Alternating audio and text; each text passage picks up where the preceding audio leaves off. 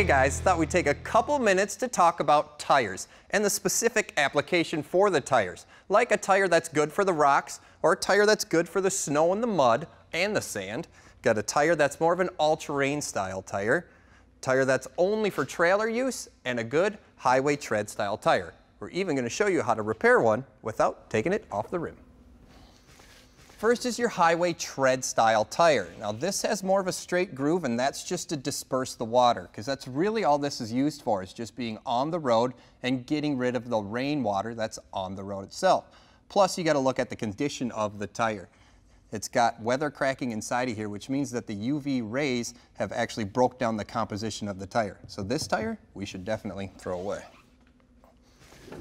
And up next is a trailer style tire. Now this is for trailers only. This is not made to be a drive tire or a steer tire. This is made for a high load capacity like you would have on your trailers. The tread design is pretty simple, just kind of like your highway tire, straight through just to get rid of most of that rainwater. Otherwise, these are great tires, but they're only designed for your trailers. Next is an all-terrain style tire. Now these are good for you weekend warrior guys out there. They can go through the sand, through the mud, through the dirt and rocks. They clean out easily, which means when you're spinning your tires, it's actually throwing all the stuff away from them. And the good thing about them is that they're reasonably priced. They're found on most trucks and SUVs, and a lot of you guys out there are running them.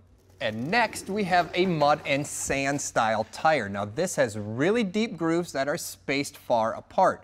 That's so when your tires are spinning, it's really throwing the stuff out of your way. This is also a directional style tire, so it's only made to spin in one direction. So if you mount this up backwards, it isn't going to perform as good as it should. And lastly, we have a rock crawling tire. Now these have really deep treads that are spaced really far apart, and the tread comes around the side. So when you get into sticky situations, you can get yourself out. They also allow you to air down because they have a really heavy sidewall. Now that means you could let some of the air out of the tire and actually make your tread pattern wider, and that will help you when you need it. Repairing the tire on the rim is pretty simple. First, you have to remove the object that punctured the tire. Secondly, use the reaming tool to make the hole large enough to accept the plug. And lastly, install the rubber plug into the eyelet on the tool and force the plug into the tire. And once the plug is seated, just quickly remove the tool and your repair is complete.